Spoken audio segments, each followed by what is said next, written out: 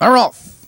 There goes Donora Hanover for the lead. Kit Wallmetter and Osborne's Flight. Into the turn they race Kit Wallmetter. Now takes command. Donora Hanover is right there in second. There goes Time At. Ranging up in third, it's Osborne's Flight. Fourth by 2 lengths, Springfield, Countess and Raspberry Beret. And your leader is Kit Wallmetter. Here comes Time At. It's Time At with a rush now, taking command. Kit Wallmetter is right there in second. Donora Hanover in third. They're by the quarter, 29-1. And it's Time At by 2.5 lengths. Kit Wallmetter in second, 2 lengths. It's Donora Hanover third, now by 4 lengths. It's Osborne's Flight, Raspberry Beret and Springfield Countess as they approach the half-mile marker. It's Jimmy Dolby and Time At. Your leader 2 lengths with Kit Wallmetter. Right there in second, it's Donora Hanover. She's flushed out of third. Here comes Raspberry Beret with cover, followed by Osborne's Flight, Springfield Countess the half.